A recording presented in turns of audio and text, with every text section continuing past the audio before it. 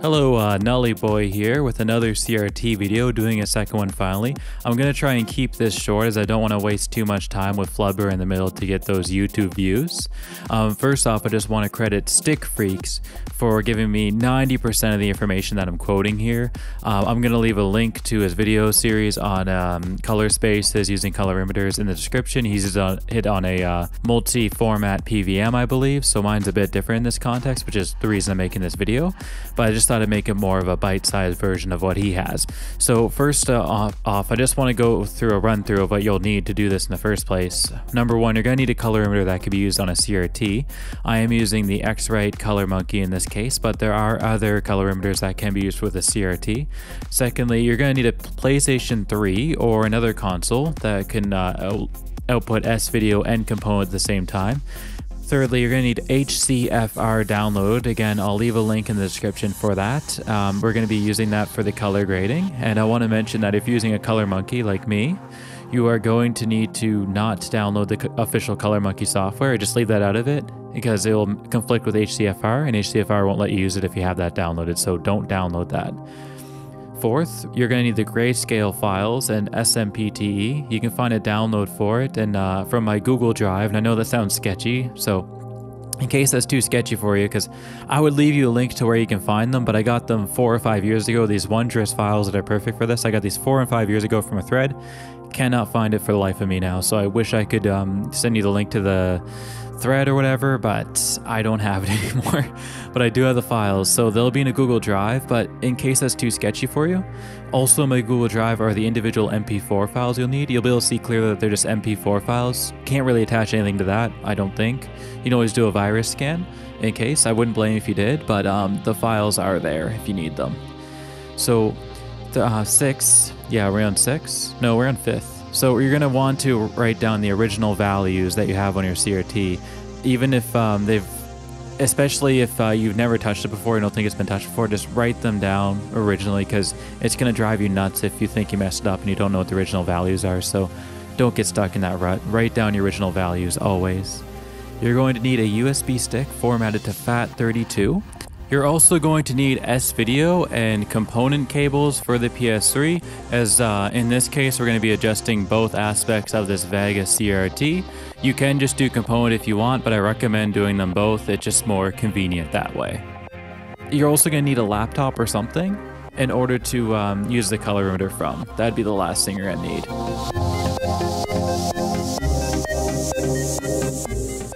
So the settings that will be important here are R drive, G drive, and B drive. Those are for the white points. And then R cut, G cut, and B cut, which are for the black values for color.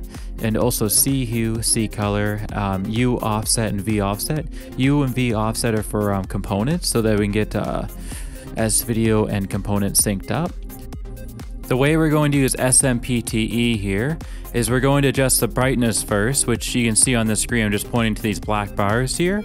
So the third bar to the right, you're going to want to be able to see that, but the 2 bars to the left of the third bar, they're going to have to be, the brightness is going to have to be brought down to such a point that you can't distinguish between them.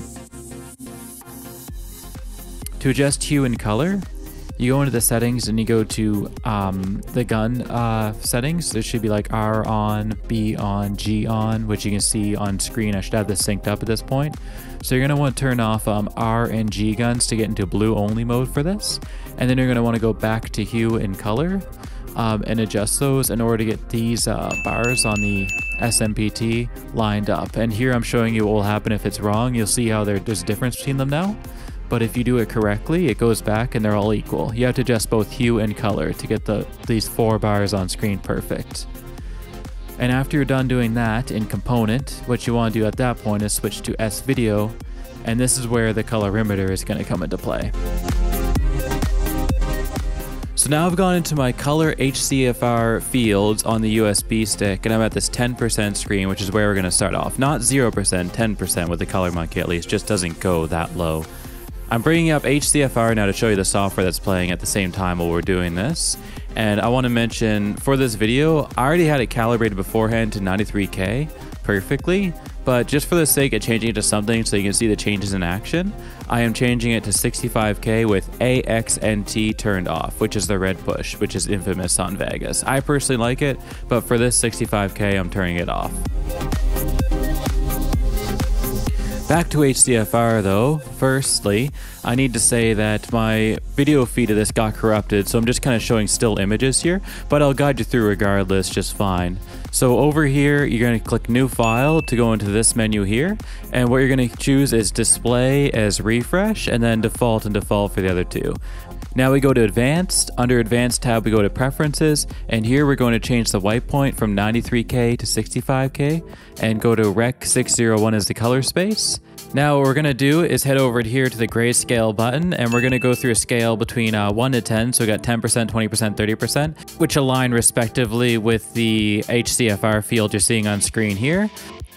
So basically, for the lower ends here, the lower gray sweep, you're going to want to use cut or bias to adjust this. And for the higher end, you're going to want to use drive or gain. In this example here, I can click on the desired gray sweep point value that I need to be at, and I can check the balance between red, blue, and green. So here I have too much red, so I'm going to put down the red by a lot in order to get a perfect black level.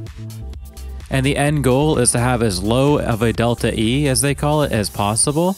Under 2.0 is considered acceptable for your delta E. These are the numbers here as I'm highlighting them. But the lower you go, the better. So just go as low as you can. And I also want to mention that sometimes you're going to have the white point being like a 0.0, it's like a 0.1 delta E, black point 0.1, then in the middle it just shoots up to 3 or something. I think it's up to your discretion of whether you want to have accurate black points, white points, and sacrifice the mids, or just have a all-rounded accurate grayscale. Totally up to you. I would suggest the former, but it's totally your choice. In the middle of my image, as I'm showing here with my hand movements, I have a spot of burn-in going down the center. It's easier to see in real life as opposed to the camera, especially in this dark situation. I do not want to calibrate from that point of the burn-in, as it's going to give me the wrong black level. But again, it's kind of hard to see where the burn-in is located. So a trick you can do is just look at the black level after and see if it's black. Just kind of eyeball it. And on this particular Wega, what I'm doing here is going to 16:9 mode, so I can compare the black edges of the image to the part of the image at the top and bottom, which isn't displaying at all, to see if the black is correct by calibrating at this point, which it was. Lastly, now that S-Video is calibrated for this grayscale, I'm switching over to component, and the only things I'm using to adjust component are U offset and V offset, which again control blue and red respectively. To begin with, at the values of 6 and 4, it was already correct. I already had this calibrated beforehand, so it was already correct. But I put it back to 7 and 7, which was the factory default one that it had when I took it off somebody anyway. I don't know if they changed it, doubt they did. So, and as you can see, way too red. So you're probably going to have to adjust this in order to get both of the S-Video and components synced up. But you have a great day, and if you consider subscribing and liking, that would really help out for a small channel like me. But regardless, have a great day.